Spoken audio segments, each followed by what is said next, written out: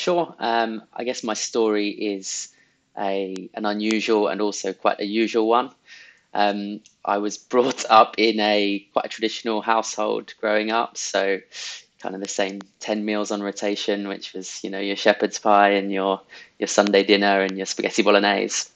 So I grew up eating meat, and I never really questioned anything about it until in 2015, my partner Christina and I moved to Cambodia for a bit of an adventure, and that really opened our eyes up to what eating meat, I guess, was all about. You really see the animals hanging up in the market, which in the UK in supermarkets, that link isn't really there for you to understand what it is. But say with chickens, you see the chickens hanging up in the market, which really gave you like a visual reminder of what it was you were eating.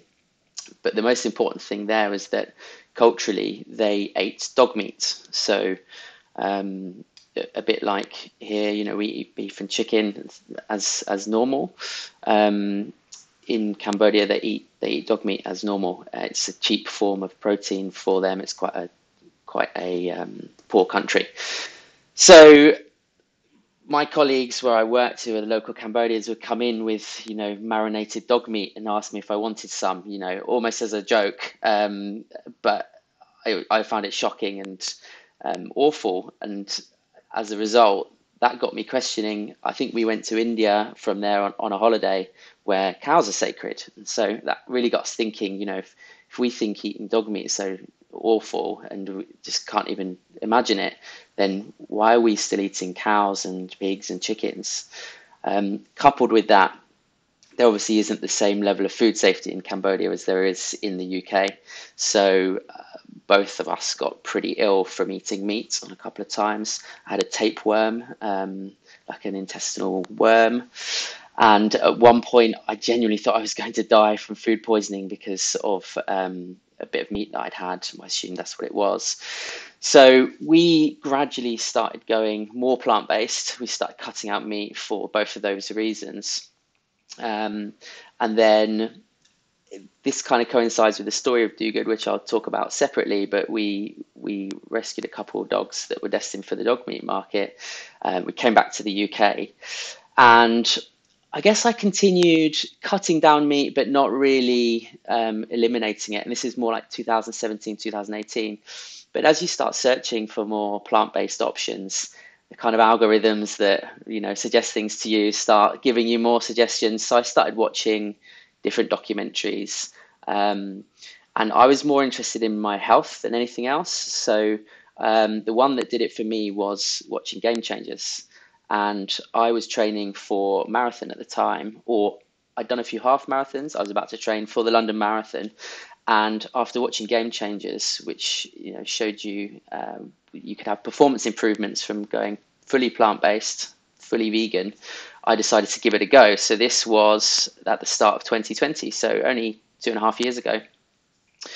Didn't end up doing the marathon that year because of COVID, but I had felt such an improvement, particularly in my recovery, from cutting out.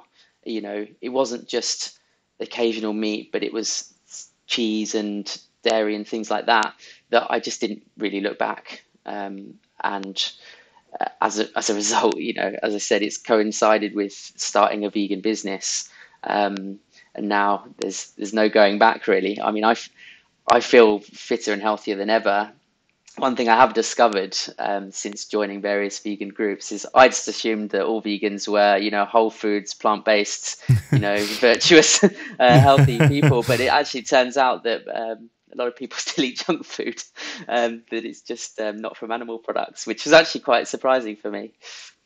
Yeah, well, I must confess I'm one of them. I'd like to say it was 20% of the time, but it might be a little bit more than that. We will leave that one undisclosed.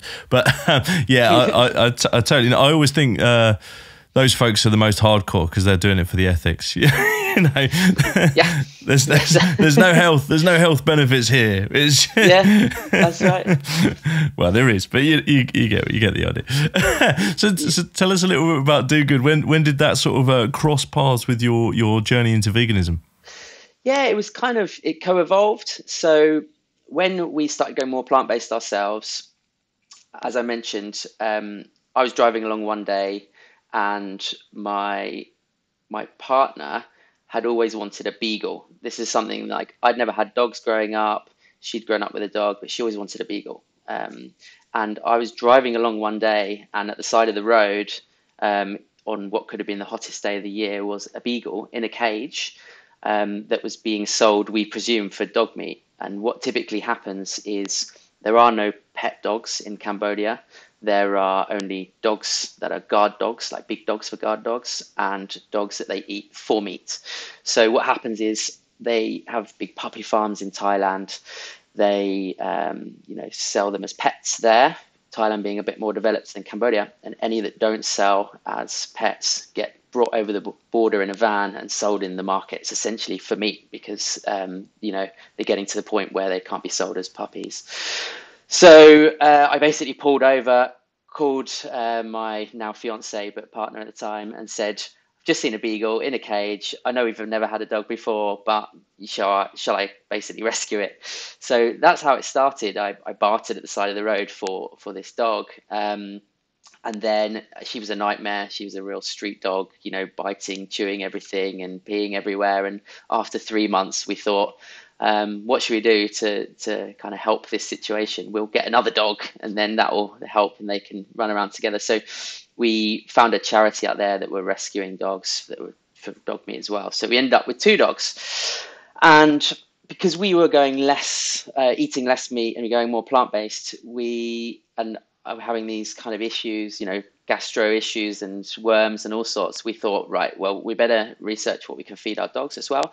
So we Mm. did a lot of research, and we learned that dogs are omnivores rather than carnivores, and they don't need to eat meat, which is what we originally thought, and that they could thrive on a plant-based diet, not just survive. And we can talk separately about the evolution of dogs, but they've co-evolved with humans over 30 to 40,000 years, eating a primarily kind of starch-rich diet with, Mm. occasional scraps of meat. So we thought it would be safer to cook for them. There was no commercial dog food out there, dry food Right. that you could buy on a supermarket. So we essentially gave dogs what people have been giving dogs for thousands of years, which is table scraps, and it was more plant-based for us.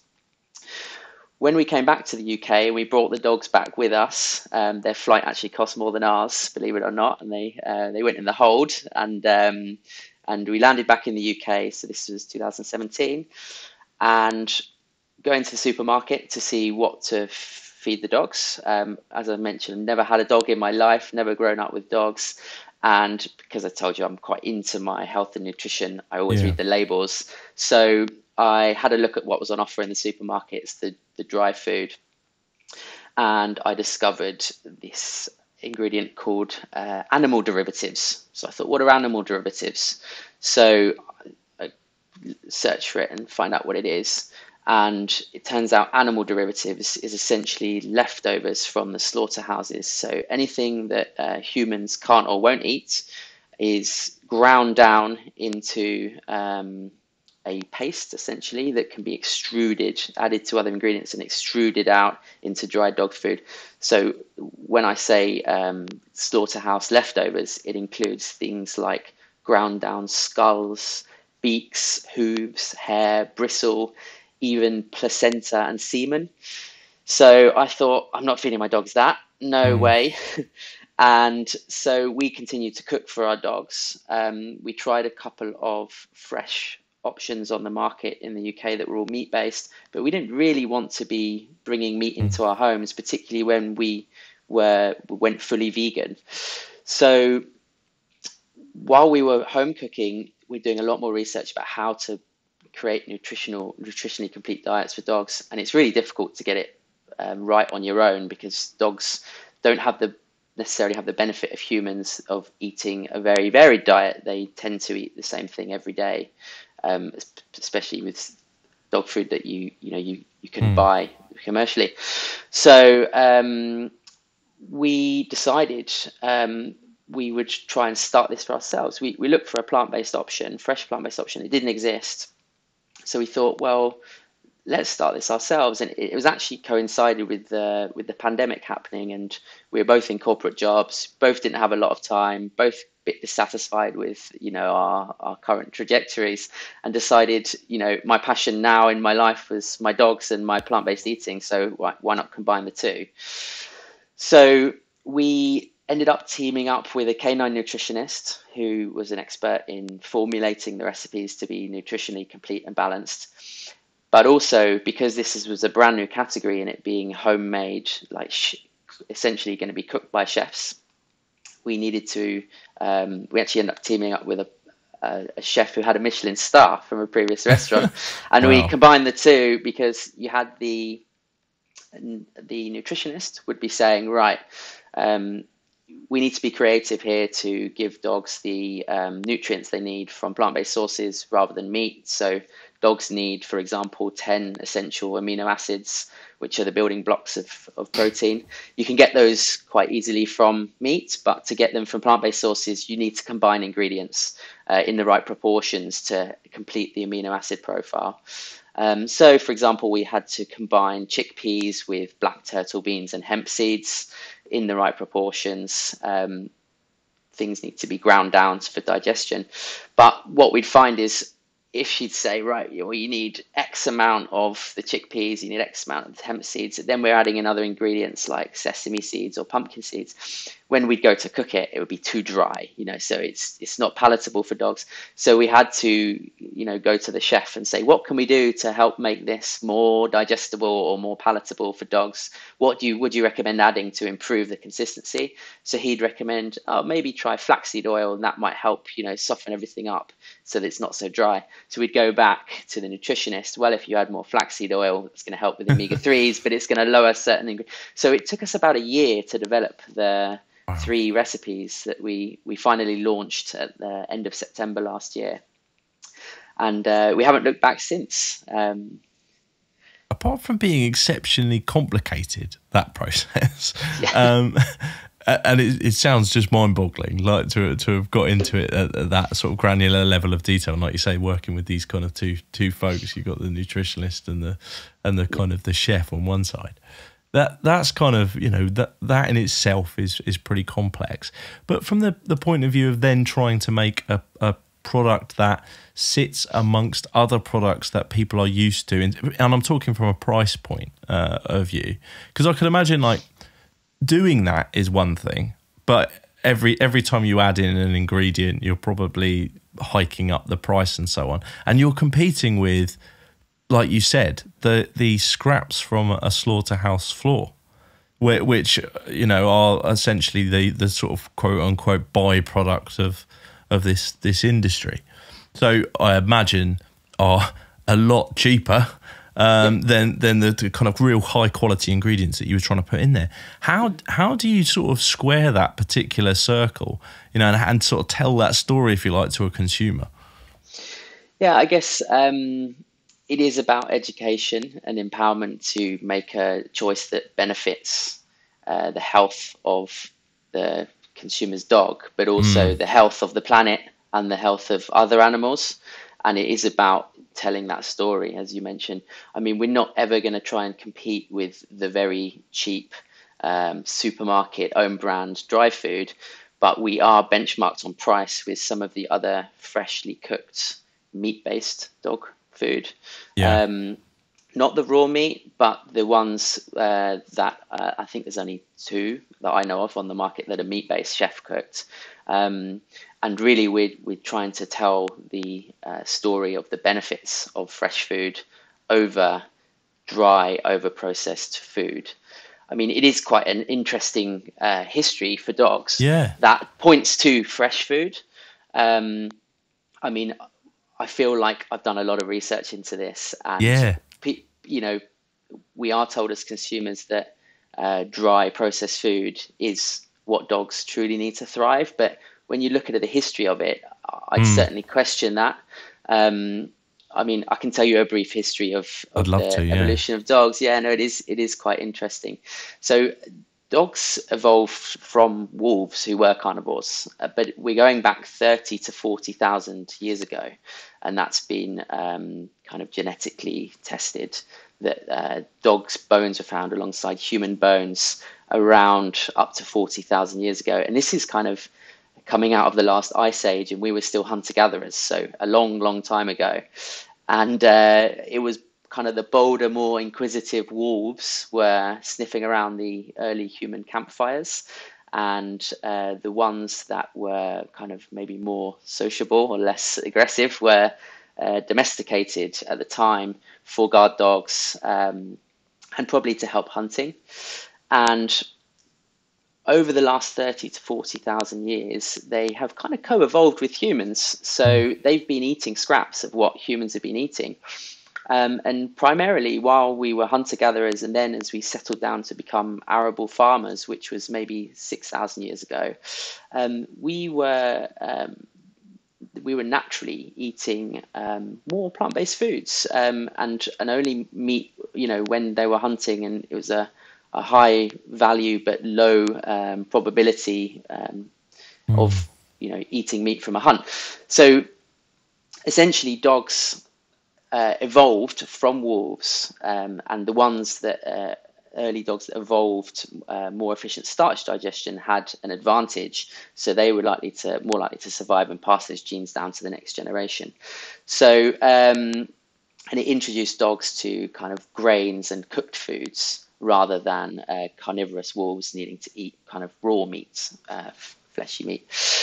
So, I mean, there's genetic studies that underpin this. There's a particular gene called AMY2B, which is responsible for breaking down starch and turning it into usable energy. And dogs, our domesticated dogs, have 28 times more of this gene than wolves do, as an example. Wow. And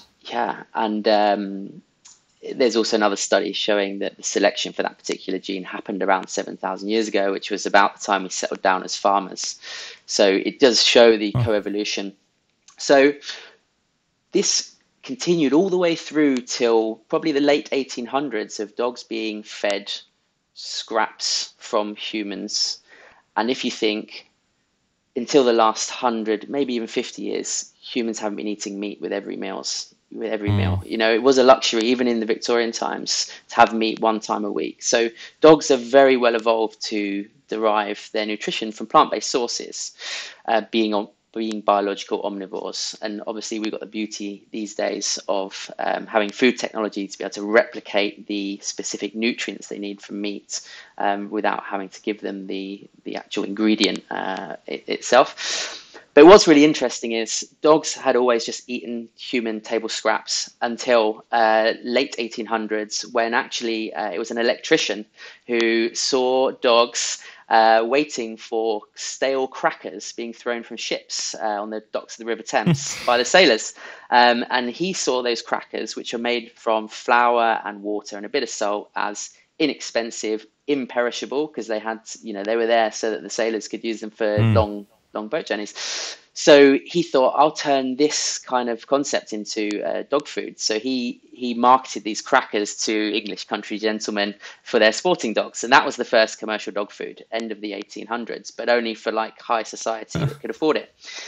But then in 1918, which was at the end of World War One, there was a big surplus of horses because of the technological innovations. There were now cars and tractors. So because there was a surplus of horses and therefore horse meat, this was put into cans and marketed as lean red meat for dog food, with a very small disclaimer at the bottom that it was horse meat, a bit like we have now for animal derivatives. But by 1941, the canned food was so successful, bearing in mind it started from a surplus of horse meat, but it became so successful that producers of the dog food were breeding horses specifically for the dog food and slaughtering about 50,000 horses a year, which by today's standards is a small number from the global numbers we see. But at the time, 1940, that's a big number. And then companies had to innovate when we got to World War II, because all the metal for the cans had to be sent for the war effort. So there was no longer kind of metal available for the canned horse meat. So what companies did to innovate was they found that by using the byproducts from cereal manufacturing and the slaughterhouse industry, they could produce like a shelf-stable food that they could sell in bags that would then be a dry food on the supermarket shelves, which created by a process called extrusion. So it takes the leftover ingredients, mashes them all together, and heats them up into like a paste. It goes to about 320 degrees Fahrenheit, and it's extruded through to make this dry food. So that attracted the larger corporations because they could see that it's cheap food, high profit margins, shelf stable, and so it was marketed to people as the only food that would be that dogs could really like thrive on, and your dogs should eat. So that was around 70 years ago, and if you think about it, dogs have evolved with us 30 to 40,000 years eating fresh food, eating mainly plant-based food. And they certainly haven't had time to evolve in the last 70 years to eat over-processed dry food. And this is now causing various health issues with dogs, a bit like it is with humans. You know, we're relying on these Yeah. packeted foods with additives, preservatives, and it's not kind of giving them all the nutrients they need to thrive, or if they are added, they're destroyed during the processing. That's fascinating. So this whole notion that, the sort of butcher's dog imagery that's kind of been given to us over and I say given to us after after hearing your story, that is essentially marketing, and it's interesting how emotive that subject is now, because whenever I've come across either, and there's not many, but when I've come across anybody talking about plant-based dogs, vegan dogs, there's always an emotive debate, shall we say, in the comments sections of those articles on the news, on the daytime TV programs, magazine shows, all those kind of things. So it's fascinating that's sort of taken root from essentially marketing, right?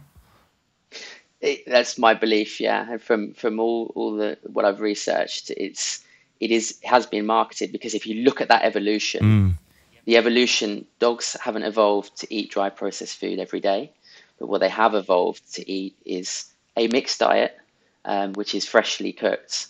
And as I said, with the benefits of our food technology nowadays, we can give them all the nutrients they need in the form that they've evolved to eat it in, to allow them to thrive.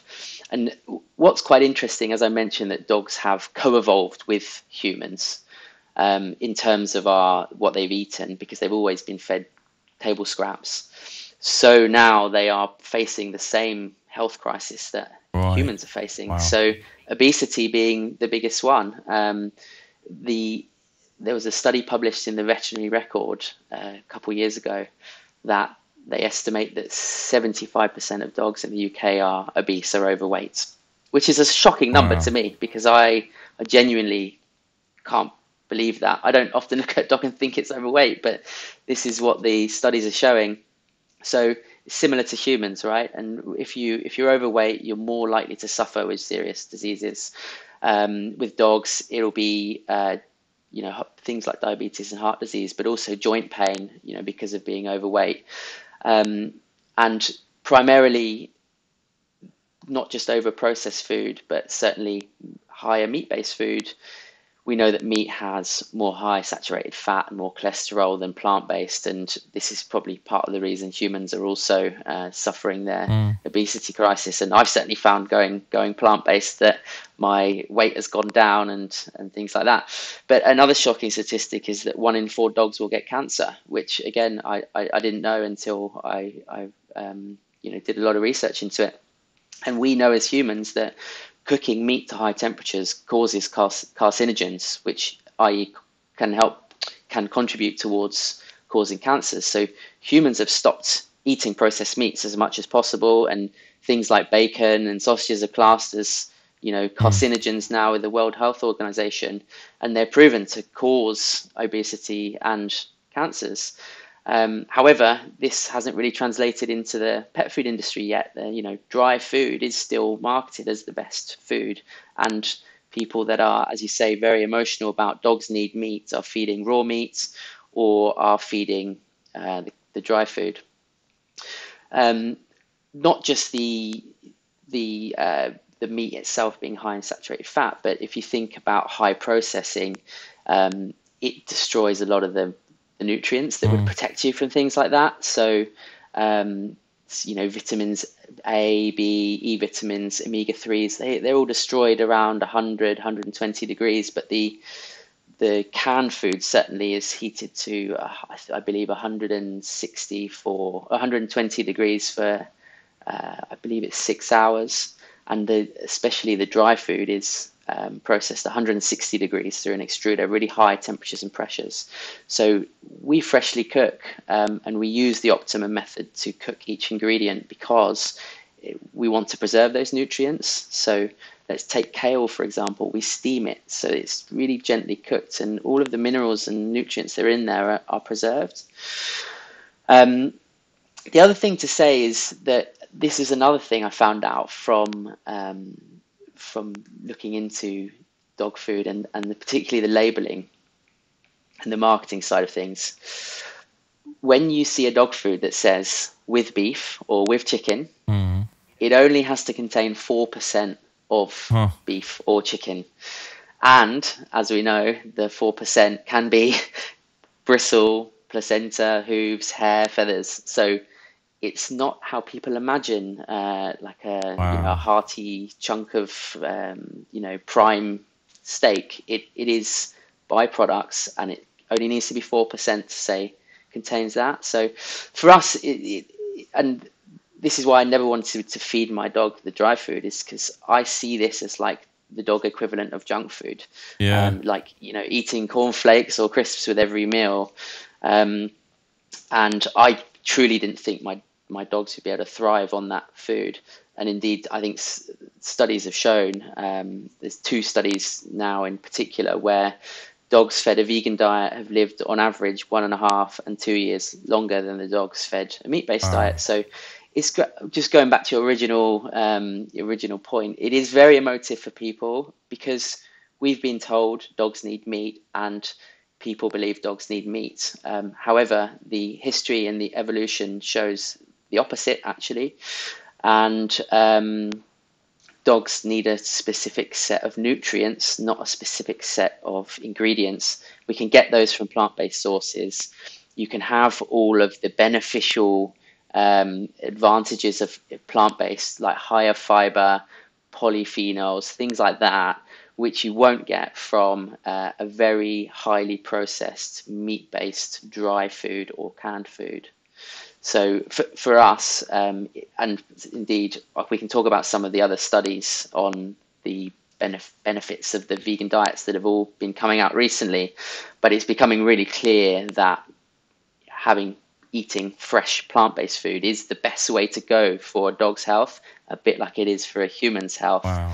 And as it stands, we're the only fresh plant-based dog food on the market at the moment, and hopefully not the only one in the future. I mean, no one likes competition, but the more there are of us, the more that message is pushed, because you know, we still believed dogs needed to eat meat until a few years ago, and Mm. your average Joe still believes that, and even most vegans will still believe that as well, because that's what the big corporations have told you, because um, it is more profitable to sell something that is from a subsidized industry already, and it's the leftovers, and then they can process it highly, and it can be shelf stable.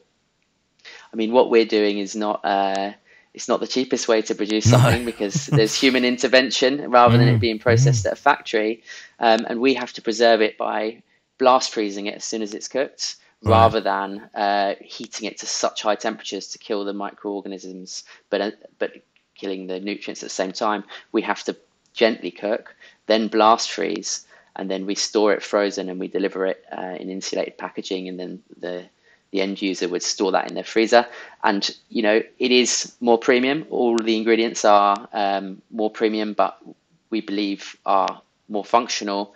And there is a bit of a hidden cost in the cheaper dry food, because again, we can talk about studies in a moment, but studies have shown that if you feeding your dogs the meat-based dry food, you're more likely to have more visits to the vet. So there is a Wow. hidden cost there, as we know how much it costs Mm. to if your dog needs to go to the vet. So if your health of your dog is important, I truly believe you should be considering at least trying fresh plant-based food for your dog.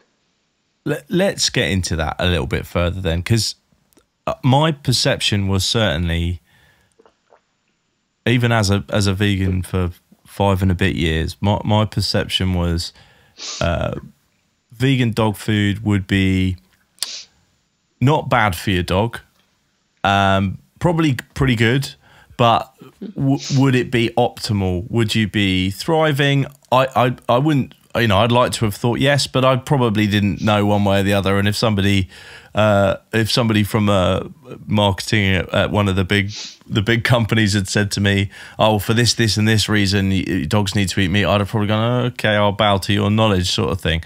So I'm fascinated by this that there's actually studies that show the opposite. So let's get into that. Sure, yeah, and at least three have come out in the last 3 months, and that's been great because there's only ever Yeah. been eight. There was only ever been five in total, and three of I think with humans going more plant-based, there's more interest in this area, so they've started doing Mm, more studies on it, which is fab. But vegan dog food or plant-based dog food isn't a new thing, and it has been recommended by vets for years without calling it vegan dog food. It's actually been recommended as hypoallergenic or non-allergen dog food for dogs that have allergies. And that's because 5 out of the 7 allergens for dogs are meat and dairy.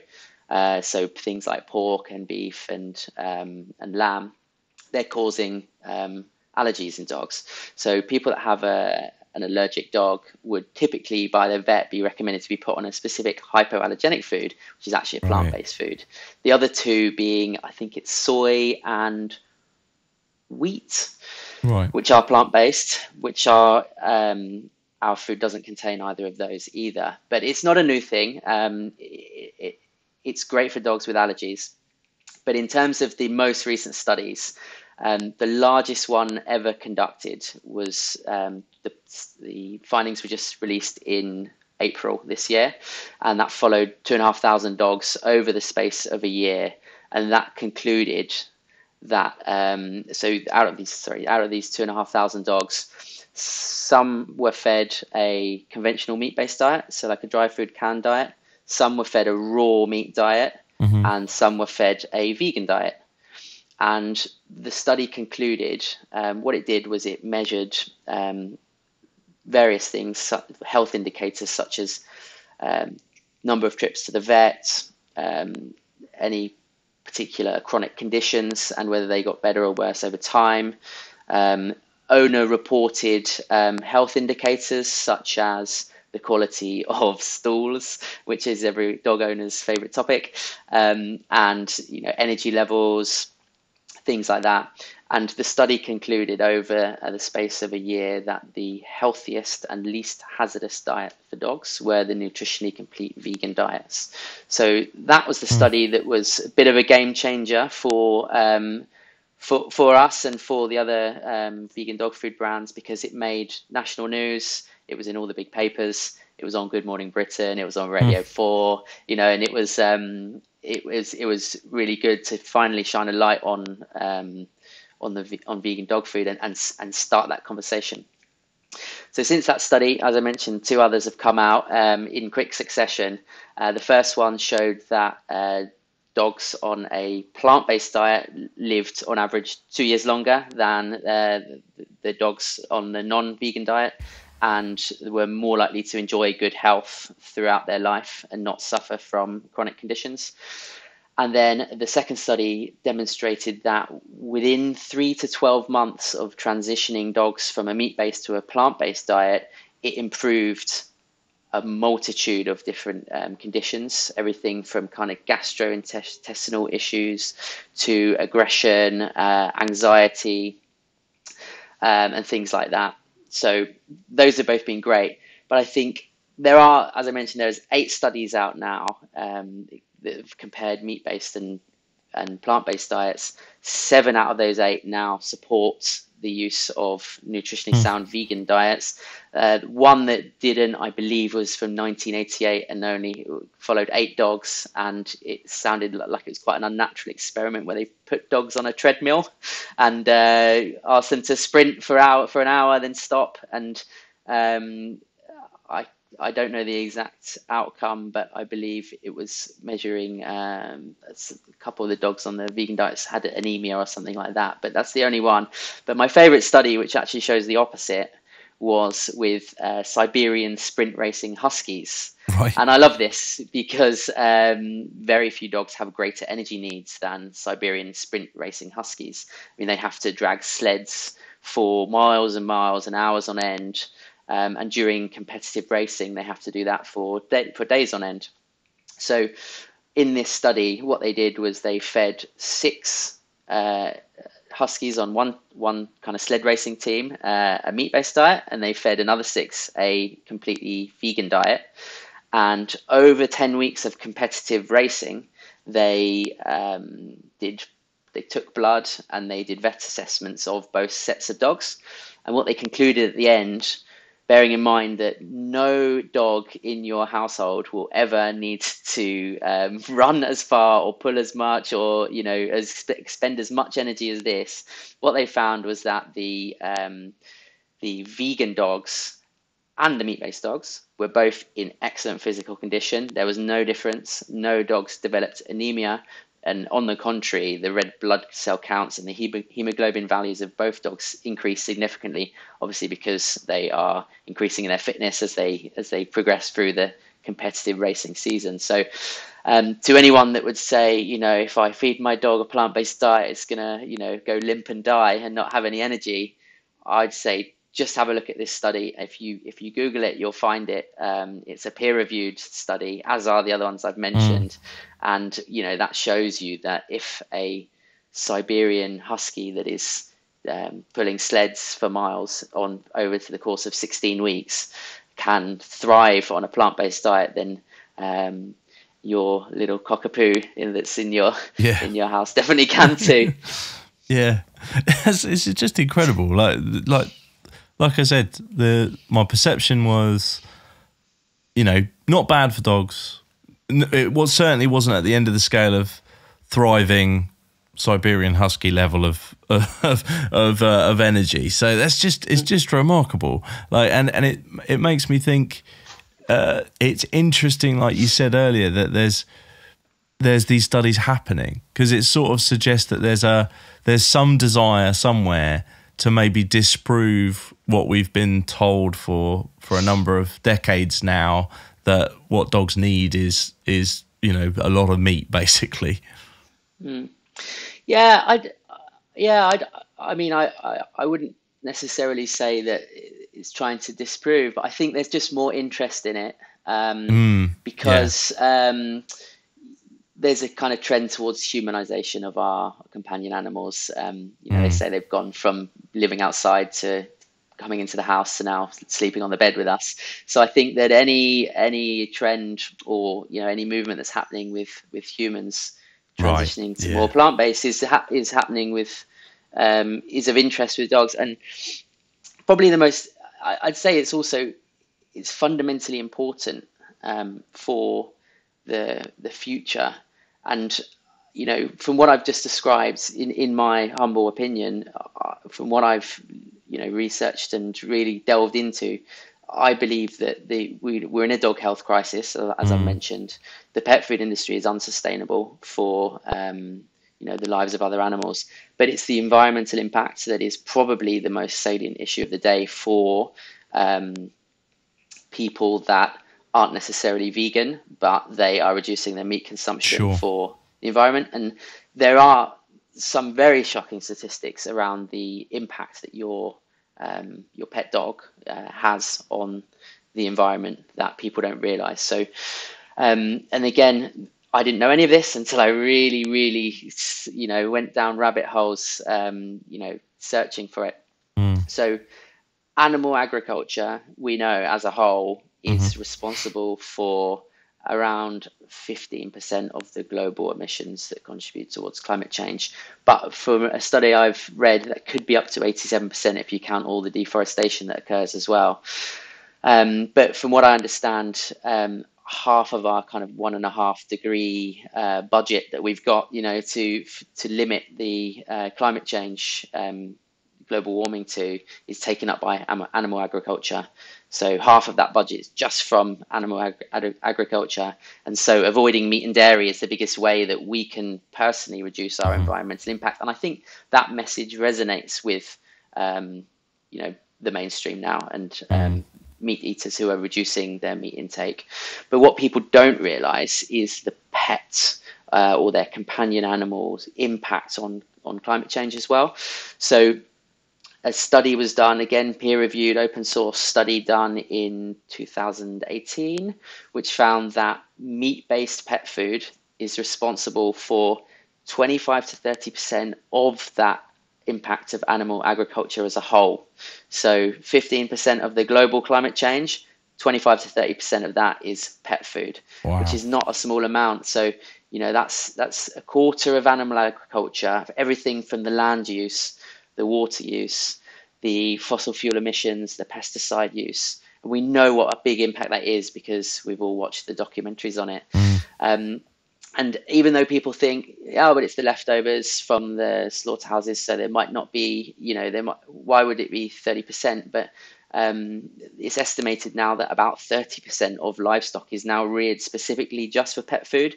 And that's because of these premiumization trends happening where people want high quality meat for their dogs, and the raw meat kind of segment of the market as well. So just some really shocking statistics. An area twice the size of the UK is now feeded just to feed the world's pets. So that's the amount of land they need. Dogs, this is the one that I loved, which is dogs in the USA consume as many calories as the entire population of France, which is a crazy statistic. So Wow. you can see how it's a big impact. So there have been some studies on this as well.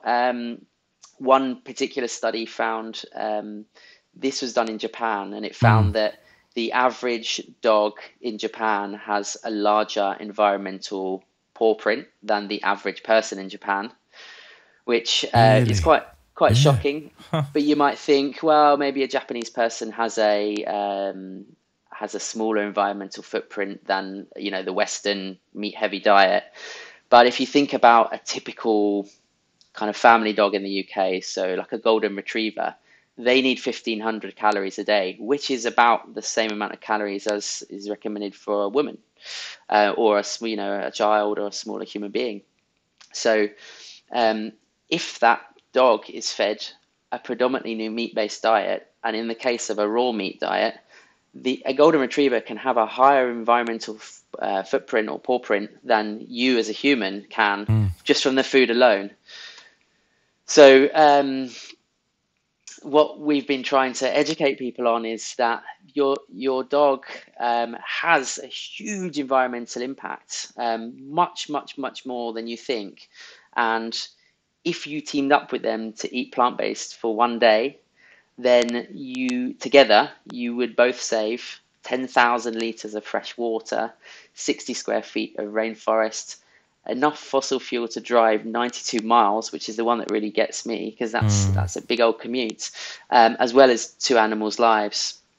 And so for the mainstream that, still uncomfortable feeding their dogs, entirely plant-based, if you just mix this 50-50 with their current food, you'll half their environmental paw print. If you're doing meat-free Mondays, or you're doing a couple of days meat-free a week because that's all you're comfortable doing yourself, just do that with your dog as well. And just use it as a topper on top of their meat-based food. And so, as I mentioned, the studies, I think these are being done because we're getting to a crunch point with the environment. As I said, we're getting to a crunch point with dog health crisis, like we are with human health crisis. So all these issues, and it's no wonder we've co-evolved with dogs. So it's no wonder that they're facing the same issues that we're facing, and it's all our earth to live on. So that was really why we launched, and we launched as a male an amalgamation of my passions. But it's what it's really evolved into is a mission to disrupt that meat-based pet food industry, which we see as fundamentally unsustainable for dog health, for environmental reasons, as well as for animal welfare, and the kind of the growing concerns around all of those areas. And we truly believe that if we don't start feeding our dogs more plant-based, we might not have a choice soon. Mm. A bit like with us as humans, if we don't start eating more plant-based, and I'm talking about mainstream audience here. All Yeah. vegans will be doing that already, but I think the one of the statistics I read was around 95% of plant-based products, as in like fake meat burgers, are eaten by meat eaters. So for us, the audience for us to educate there is the mainstream, who are reducing their meat consumption but never going to cut it out completely, and encouraging them to do the same for their dogs from the environmental standpoint, because you might think that as I mentioned earlier, your cockapoo or your golden retriever or your Labrador is just a dog that's not having much of an impact, but really they're having as much, if not a greater impact than yourself, especially if they're fed a 100% meat diet. Wow. It's an incredible mission to have gone on, Steve, and you're so well equipped from a research standpoint to have these conversations, and they are complex and emotive in the mainstream. Absolutely. How have people responded to you and Dogood, and what's the future looking like for the company and the wider marketplace of vegan dog food? Sure. It's been a really interesting evolution because, as I mentioned, we took a year to develop products. We took a year to really delve into that story and learn and be confident that this was this was needed and vital for the world, and also solving a problem. But when we first launched in September last year, our customers were primarily vegan. We know that because we had a close relationship with the first bunch of customers, like the early adopters. And whenever we did Facebook ads, we'd get the same message back of dogs need meat, this is animal abuse, report this guy, all that kind of thing. But what we've really seen, and well, when that happened, which is great, we did have counter arguments from other people saying dogs can thrive on plant-based. Did you know the oldest dog that ever lived that was in the Guinness Book of World Records was fed a vegan diet, which is another amazing fact. Lived to the age of 25, a border collie from the UK, which is like 189 in human years if you convert them, fed a vegan diet for their whole life. So initially, we'd get the kind of kickback, but people would support it. But what we're finding now is that that viewpoint is almost becoming less existent. It's not non-existent, but it's becoming less existent. That I think because there are more studies, because it's in the news more. We were filmed for Channel 5 last week for Secrets of Your Supermarket Shelves. So again, that will be national, shown to a national audience that vegan diets for dogs are safe. They have lots of benefits, and it's been proven in studies, and why it's needed for the environment and for dog health as well. So in terms of the future, there has been a really recent Mintel report, like research report, which is showing that when they interview or study people, what do you call it? They survey. That's the one. They survey people, and out of people surveyed, 1 in 3 responded that they believed it was good for pets to regularly have a plant-based meal instead of a meat-based one. That really shocked me because I did not believe 1 in 3 would think that. And that actually rose to 3 in 5 for Gen Zs. So, talking 60% of Gen Zs said it was good for pets to regularly have plant-based meals. So we think it's all going in the right direction in terms of consumer awareness. And it really is awareness that dogs can thrive on plant-based food, and being comfortable to feed your dog plant-based food. So it's definitely a growth industry. as a whole in the UK, there were 9 million dogs in the UK before the pandemic, and then with all the lockdown puppies purchased, there are now, or rescued, there are now 12 million dogs in the UK. So there is a growing market as well. And the market trends are really towards, as we mentioned, humanization of dogs, but also premiumization. And that is because consumers are learning about the benefits of fresh food, real ingredients, and not over processed, essentially filler ingredients that can cause issues in dogs, from cancers to inflammation and things that are going to lead to more trips to the vet. So look, we launched at the end of last year. We're still very much a scrappy startup. We're slowly growing our customer base of subscribers. So we work on a subscription model. We deliver food in insulated boxes from once every 2 weeks to once every 8 weeks. The customer stores it in the freezer. We're still self-funded. We've been doing this through our passions, but we're at the point now where we're looking for external funding, because we've got the right product at the right time. We've got the right message, which is needed for dog health, needed for environmental and animal welfare. And so for us, the future is looking really bright, and we're really excited to, if we look back 2 years working in corporate jobs, not particularly feeling satisfied, to where we are now. It's not without its challenges and stress and strain, and we're thinking about it all hours of the day and working 7 days a week. But we're doing something we're really passionate about and we think is really needed in the world. So we're really positive and optimistic about the future for not just Dogood as a company, but vegan dog food as a whole. More power to you, Steve. It's an incredible mission to be on, and it's been an absolute pleasure and an education to chat with you today. It would be remiss of us not to tell folks where to find out a little bit more and perhaps pick up some, get a subscription actually to Dogood. So where would folks go? Sure. So our website is wearedogood.co.uk, and then we're on Facebook and Instagram. Our handle is @wearedogood. Excellent. And I'll pop a link in the show notes for folks as well. So do head there. Excellent. Steve, it's been a pleasure. Thank you so much for your time. I know you're a busy man, so I appreciate it. And more power to you, as I said. Thank you so much.